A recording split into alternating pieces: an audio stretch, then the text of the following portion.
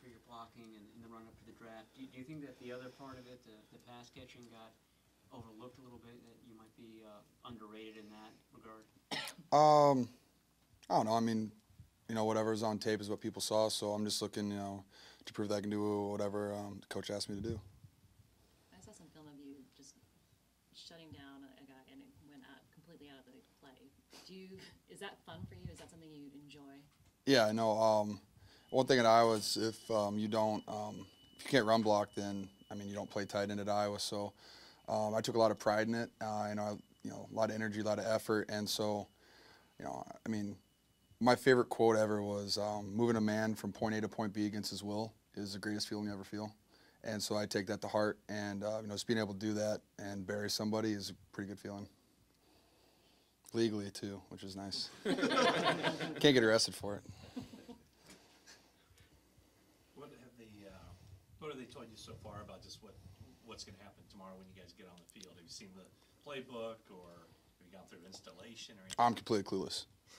So, we have meetings tonight, so, hopefully I pick up something there. What does it mean to have CJ here with you? Oh, it's awesome.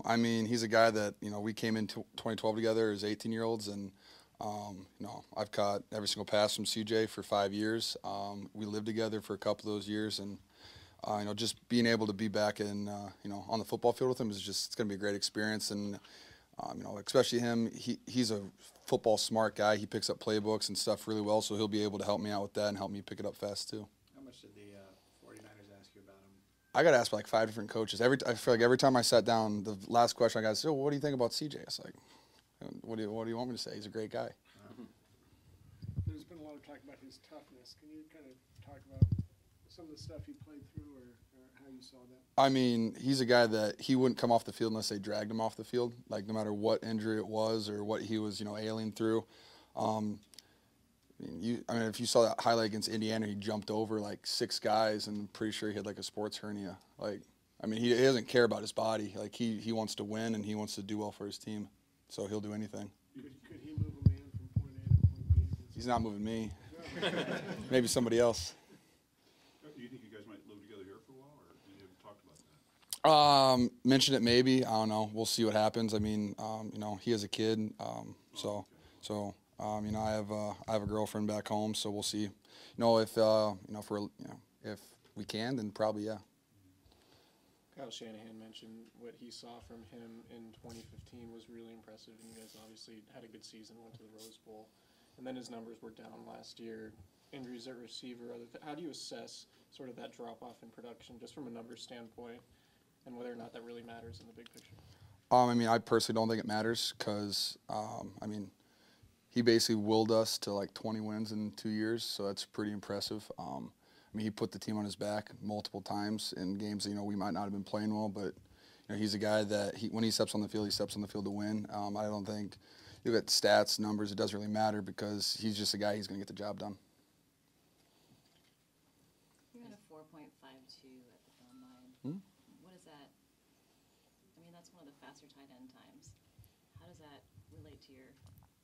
I think it correlates with my explosiveness just coming out of a stance. That's one thing. At Iowa, I played at like 225 for 3 years, and so being that light, I had to use my explosiveness to be able to block guys that were 70 pounds heavier than me. So I think that just, correlates to that and being able to get in and out of cuts, I think that'll help me in the long run. Is that lighter than you would have wanted to play? Oh, yeah. I was just kind of stuck my first 2 years in college at about 225, and then got over the hump and got up to 250. Have they told you what, are you going to be an inline tight end? Couldn't tell you. I have no idea. Okay. How does one get over the hump and put on 25 pounds? Let's see. You make a couple of changes in your life, decisions. You cut some things out that aren't helping you, and I had to grow up a little bit, and that's about it. And you just focus on it. What did you have to cut out? One thing I cut out, I completely shut down my social life, basically. Iowa City, it's nothing really to do. It's basically just a college town. So it's one thing, I didn't really play much my first 2.5, 3 years, and 2 years, not including the red shirt. And I got tired of not playing. And so I made some changes, and, that helped me out in the past 2 years.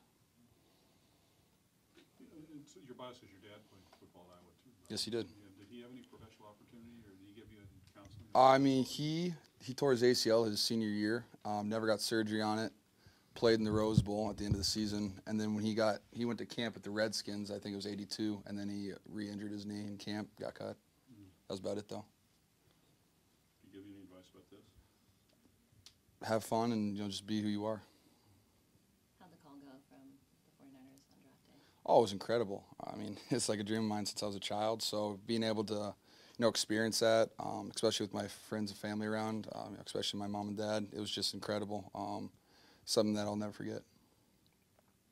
When's the transition, or what's the transition like going from like, this is awesome, dream come true, to now, hey, this is business, and has that sunk in yet, or that? I think I'm a little bit of both still. I mean, like I realized, just preparing for the NFL draft, like how much of the business side of it is. But I mean, the kid in me still is, cherishing this opportunity. When can you move out full time and just take part in the off-season program? I honestly have no idea. So. When is your school? Oh, I graduated in December. When is Iowa? You're a fifth-year guy, though, right? Yeah, I was a fifth-year guy, so I graduated in okay, so December. you- so you Oh, yeah. are established. I haven't been doing much except for working out.